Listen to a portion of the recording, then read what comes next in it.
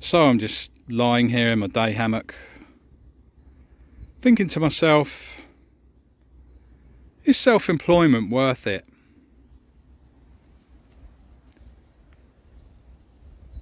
Well, you be the judge. Thursday afternoon, swinging in your hammock with that man over there. Cheers, me dear. Cheers, Tim. How are we? Yeah, good one. You have a nice afternoon? Glorious, isn't it? Apart from the slog in, slog out. You know something? What's that? I'm self-employed too. Yeah. So to all you subordinates now. Yeah. Thursday afternoon, just swinging in the trees. Listening to all the tears of the employed. Goodbye, Tim. Goodbye. Goodbye. Oh, yes. Nice. Mm-hmm.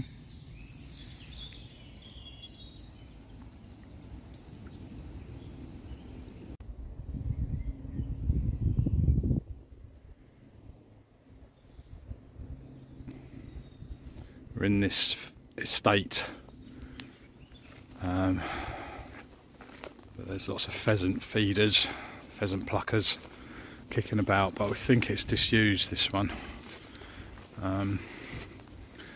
This is a big estate. We've camped here before, not in this particular spot, but here before.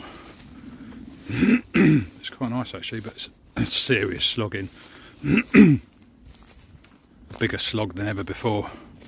And we just had day packs on today and that was bad enough. But not a bad little spot here. A little bit flat there for a tent. And we're up there on this little hill, but not a bad view out there. In the winter it'd be a better view because all the leaves would have dropped. So we're just on the top of this hill. It's a little bit chilly actually, it's quite windy. Not at the moment, but it is windy. Huh?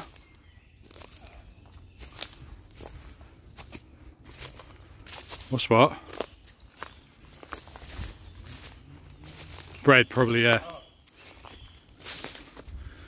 I just lobbed a bit of bread. I didn't eat.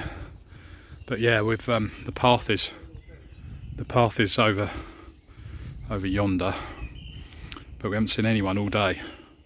It's you got to be pretty hard to come up here actually without a quad bike or something. It's quite a trek. But yeah, we've just set up for the day. Just enjoyed our gin and tonic and our sausage. I had a sausage, 2 sausage bap type things. Tim had sausage and egg, I think. But yeah, it's quite nice.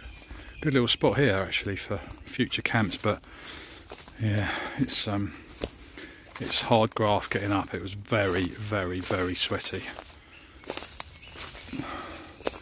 But you see the, don't know what they are, shelters, feeders, are they? There's one there, look.